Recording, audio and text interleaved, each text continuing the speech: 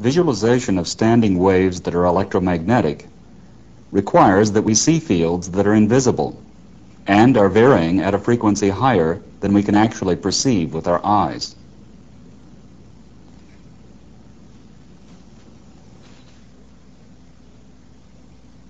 The visualization of waves that are mechanical is easier. Here we've got a spring under tension. The transverse deflections satisfy the wave equation.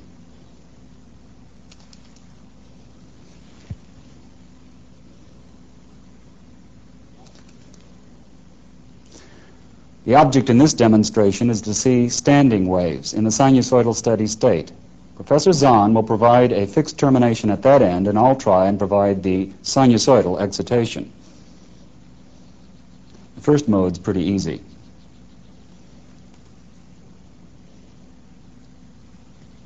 Here's the second mode. A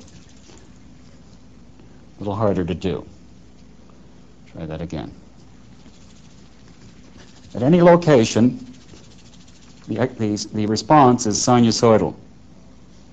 We have a null in the middle because a wave incident on that termination comes back and interferes with the incident wave.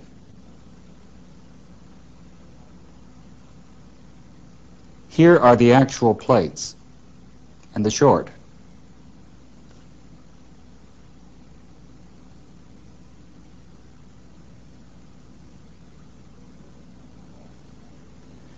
They're driven at the left by a radio frequency generator. To see the lamp, we've turned the lights down. Next, the generator is turned on, and the lamp is put in place. I'm rubbing my feet on the carpet to generate static electricity to help ignite the lamp. Remember, where there's light, there's an oscillating electric field. The dark areas are therefore where the electric field tends to null.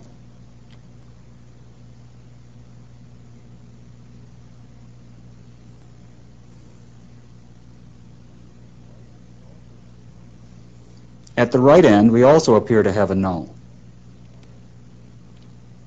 Remember, the right end is shorted. We can see the nulls even better if the lights are turned out completely. What we see is the magnitude or envelope of the standing wave of electric field. We can think of the electric field between the plates as being analogous to the deflection of our spring.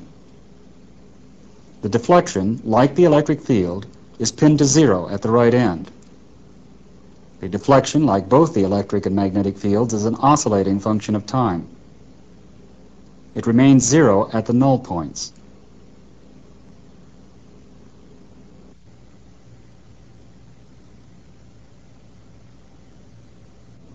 We can measure the magnetic field with a one-turn induction coil.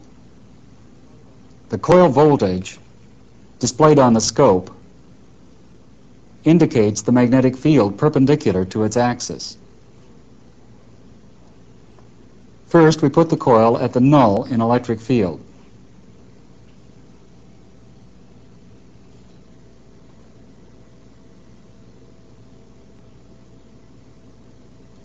The magnetic field is indeed tangential to the plates and perpendicular to the direction of propagation.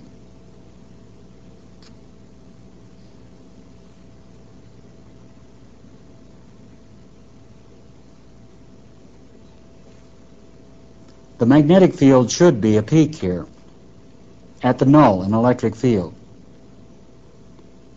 Now, moving toward the short, where the electric field is maximum, the magnetic field should null.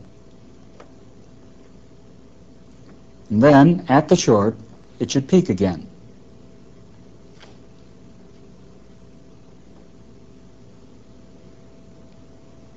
Note that the phase shifts by 180 degrees as we pass through the null.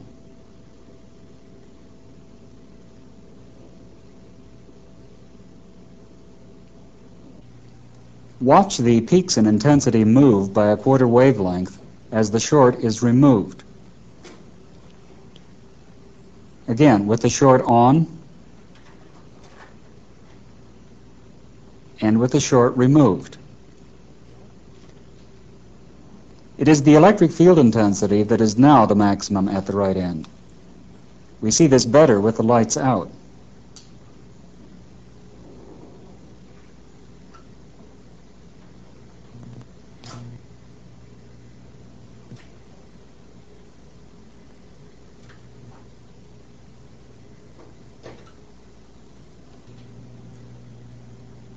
By measuring the distance between nulls in the electric field intensity, we determine the half wavelength.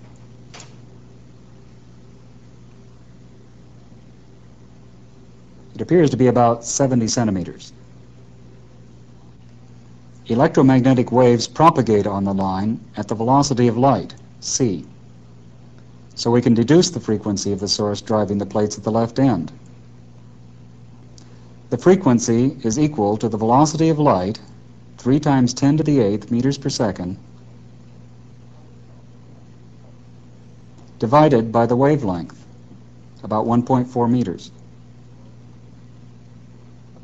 So the frequency must be about 210 megahertz.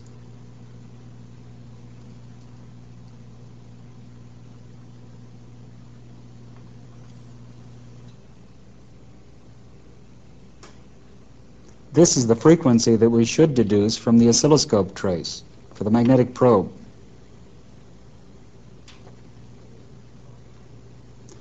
The period is about 5.2 nanoseconds. The frequency is about 195 megahertz. The agreement with the 210 megahertz we found from the wavelength is consistent with the accuracy of our measurements. In visualizing electromagnetic standing waves, we've used the light illumination to indicate the electric field intensity and the probe to measure the magnetic field intensity. We've observed the distributions of E and H with open and short circuit terminations.